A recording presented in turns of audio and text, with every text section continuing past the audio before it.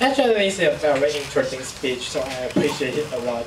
Since that Rex began with a cute song that that caught everyone's attention, and also the structure was very good. Since that he divided the speech can be divided into three main parts according to in a time order, and each part we got some fun things that keep us concentrating.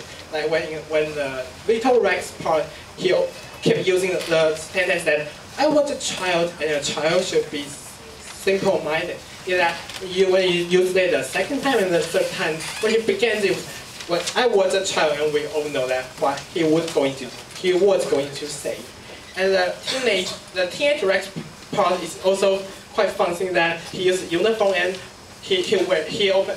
when the zip was kind of stopped or something, he just kind of laughed at himself with the kid. Everyone's laughing, it's fun, and we was amazed, or at least I was amazed at how many girlfriends he had before. Yeah, maybe you say maybe 7 or I don't know 8 or X. I can't remember.